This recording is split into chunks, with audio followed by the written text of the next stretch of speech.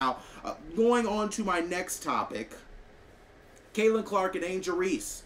Yesterday afternoon, I witnessed one of the greatest games I've ever seen in my entire life. It was fantastic to me. Caitlin Clark in the Indiana Fever went against Angel Reese in Chicago Sky, and it was a great game. It ended in an 88-87 Sky win. Kinda to my dismay, because I'm a big Angel Reese fan, but I am a huge Caitlin Clark fan. I love Caitlin Clark. I have no shame in admitting that. But I also love Angel Reese. I thought she was dominant. In my opinion, Angel Reese started everybody coming to women's basketball. You remember when LSU won that championship? Yeah, everyone likes to give Caitlin Clark the credit for that. But Angel Reese did start it. The Bayou Barbie started that. She did. Angel Reese also has good looks, too. I think she looks absolutely beautiful and magnificent. But that's besides the point. Better yet, both Caitlin Clark and Angel Reese look fantastic. They look dominant. Caitlin Clark put up 17 points, 13 assists, and 6 rebounds last night, breaking the Indiana Fever's franchise record for assists in the game. Angel Reese put up 25 and 16 last night. That is the first rookie to put up those numbers since A'ja Wilson. A'ja Wilson is a 2-time MVP, probably 3-time after this season, and a 2-time champion. Things are looking really, really bright for Angel Reese. I'm really happy for her for that. Her and Camila Cardoso are going to be dominant on the inside. And for Camila Cardoso, I mean, it just looks so easy, right? Camila Cardoso is 6'7" in a league full of people who are like 5'9".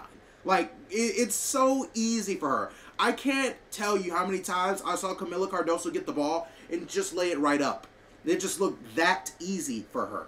It's really crazy. And Aaliyah Boston, special shout out to her too. She is magnificent. In my opinion, she right now is still the best player on that Fever team. A lot of people would forget about her, but she reminds me a lot. And I mean a lot. And she's not exactly Tim Duncan, but she's Tim Duncan-ish. Get the job done. She rather shared to her teammates. What she's going to do is, do her moves, get her 20 and 10. I really, really enjoy Aaliyah Boston's game. A lot of people may think it's boring. I think it's productive. Aaliyah Boston's a fantastic player. She deserves her shout out as well. Her and Caitlin Clark are going to be one of the league's most dynamic duos over the next decade. They are amazing.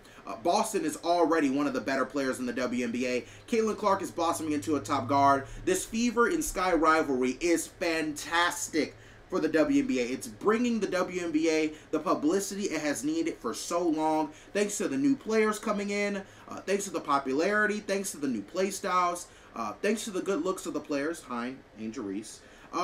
It's just really great to see the WNBA finally benefiting off of their star power, off of some of these rivalries. I said in one of my previous videos, you need to treat Caitlin Clark and Angel Reese just like the NBA in the 80s treated Larry Bird and Magic Johnson. They don't have to be rivals. They don't have to hate each other. They don't even hate each other. I think they admire each other's game, but they are competitors, and you can respect both of them for that. I think both of them are fantastic. The hate towards Angel Reese and Caitlin Clark are equally wrong in my opinion. I don't think you should hate either one of them. Caitlin Clark is a fantastic player. She's already one of the better guards in the league. Angel Reese absolutely dominated. She has 8 double-doubles in a row at this point. One of the better players in the league as well. Both of these girls are going to be the future of the WNBA.